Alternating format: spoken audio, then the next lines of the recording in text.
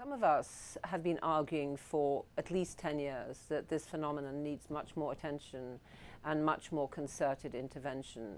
We've been saying that child migration is a substantial issue. It's here to stay.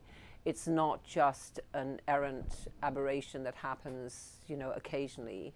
But the authorities have really failed to systematically attend to this. So in the US, in particular, there's been a dearth of services.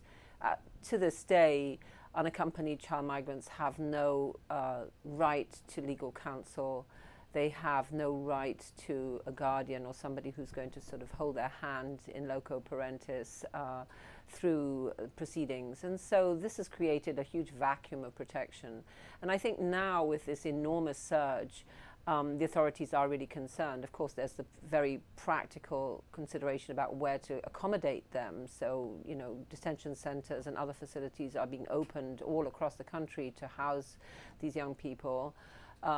They are trying to also think of ways of increasing access to some form of counseling and representation. So President Obama announced a couple of weeks ago that he would provide through government assistance 100 paid counsel to represent children.